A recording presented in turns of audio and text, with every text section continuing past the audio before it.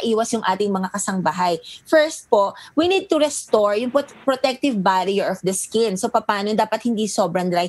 Bihira po, wag po tayo masyadong matagal maligo pagka may attack yung sensitive skin natin, no? Yung medyo, parang may flare up tayo.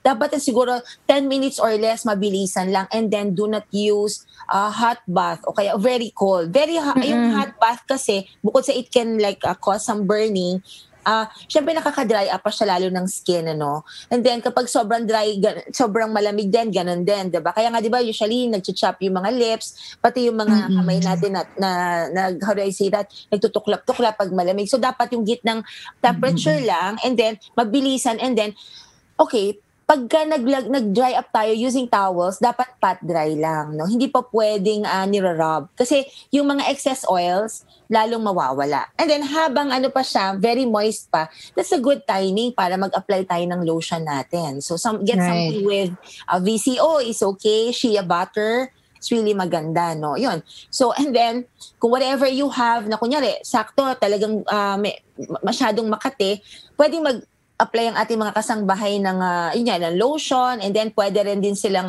kung di ma-relieve sa mga moisturizers that contain urea or lactic acid, yung iba, instead of them scratching it, pwede na pong bigyan ng oral antihistamine for the itchiness, and then pwede din pong, minsan kasi kami nagpa-prescribe na kami ng topical steroid, kung pero mild lang naman, if talagang instead na magsugat na dahil kakakamot ng patient, no? Apart from that, dapat ang ginagamit na tela talaga, either yung soft, very fine cotton or silk, yan ang maganda, no? We do not use yung mga makapal na tela, which is actually rough, no? Magagaspang, no? Yon. And then make sure hindi expose yung katawan natin sa extreme heat or cold, no? But dito naman tayo, we live kasi in a tropical country, eh. Yun, so sanay na. Oo, sanay na, yon. And then apart from that, we have to shy away from mga products na talagang sobrang mabango. Pero actually, ako guilty ako dyan, Angel and Rina. Gusto ko masarap kasi amuyin. Oo, yung pagkapaligo mo, di ba? Parang, bango-bango. Pero having said that, Doc, I'm sorry. Having said that, Doc, with so many unfamiliar skincare products, paano ba natin malalaman na o paano natin matitest na o itong certain skincare product that I would like to try, sensitive ako dito or kumbaga baka mag-allergy ako? How Okay, first, I would like to educate our viewers na not necessarily may nakalagay na hypoallergenic, talagang hypoallergenic siya. Kasi pwedeng, it may be hypoallergenic to some, but of course, di ba, tawag nito, iba-iba kasi yung allergens po, no?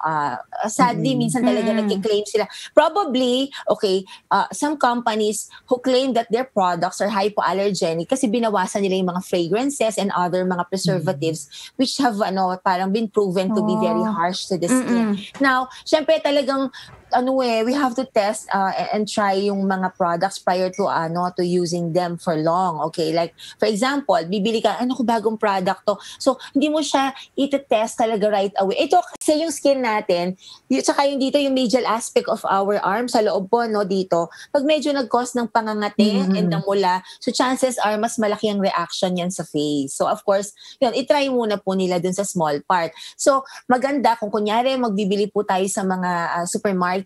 Meron naman po mga testers doon, di ba? Kaya ako, I usually go for products that, have testers on the shelves para at least to make sure na matatry muna. And then pag bata po, wala talaga tayong choice. Siguro get some products which are actually formulated for the kids talaga, 'di ba? Like meron namang isa na yung mga very strong perfumes. Kasi for example, yung mga fragrances natin, meron kasi yung mga alcohol content. It's where these fragrance oils are being suspended. Like kapag cologne, mababa lang ang alcohol, perfume grade alcohol niya, it's around 2 to 8%, no? So 'di ba may mga eau de toilette, meron na parfum, okay? So yun po, kaya pag bata, mas okay po talaga yung yung cologne lang muna para yung alcohol content niya would be 2 to 8% lang po. And then kasi pagka iba, it can reach up to like 30% ng alcohol kapag mas mabango po pag parfum talaga, 'di ba? Kaya nga, kaya siguro yung kids, we can just like reapply and then avoid na lang po yung mga